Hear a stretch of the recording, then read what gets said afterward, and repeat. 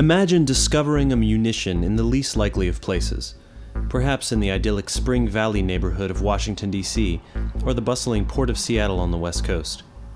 Believe it or not, instances like these are no stretch of the imagination, and when conventional munitions are recovered, the right people have to be sent in for safe destruction.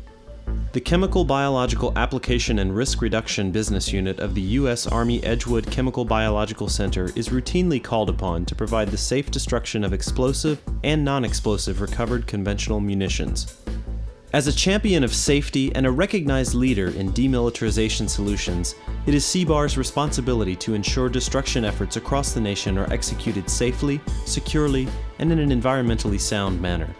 The T30 Transportable Detonation Chamber is owned by the U.S. Army and operated by trained and experienced CBARR personnel to maximize on-site operational capabilities for customers, including active installations with large stockpiles of munitions.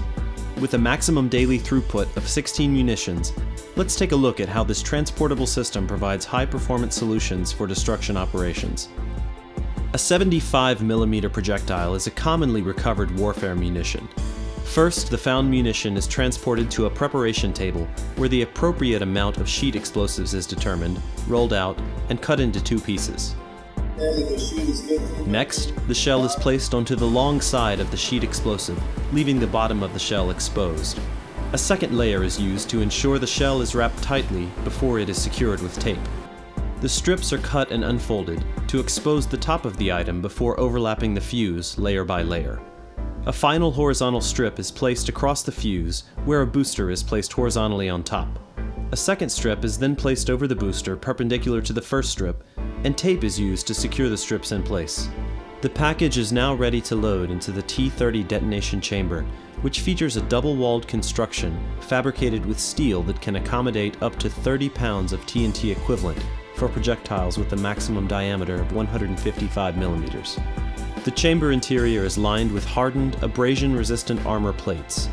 The space between the walls is filled with dry silica sand that functions as a shock absorber and contributes to the overall weight of the unit, 160,000 pounds. The design of the chamber has received final safety approval from the Department of Defense Explosive Safety Board.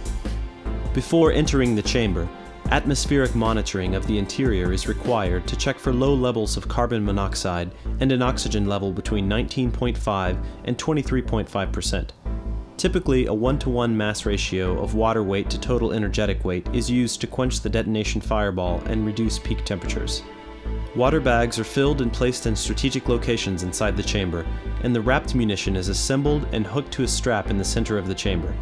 The effects of the blast are contained within the detonation chamber, localizing and reducing overpressure and fragmentation to a level that has no effect on the surrounding community. Solid emission products released by the detonation are collected on the turret bag filters.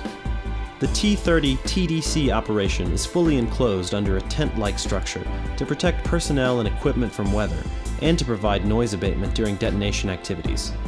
Since 2011, the T30 TDC system has enabled CBARR to destroy more than 115 items at Spring Valley. 17 of those items were known or suspected to contain explosive material. In April 2012, the T30 TDC system was transported to the Port of Seattle to destroy a variety of items, including a 5-inch projectile, 5-inch casings, a 20mm canister, and various ammunition materials. CBARR is part of the Directorate of Program Integration at ECBC, the nation's principal research, development, and engineering center for non-medical, chemical, and biological defense, located at the Edgewood area of Aberdeen Proving Ground, Maryland.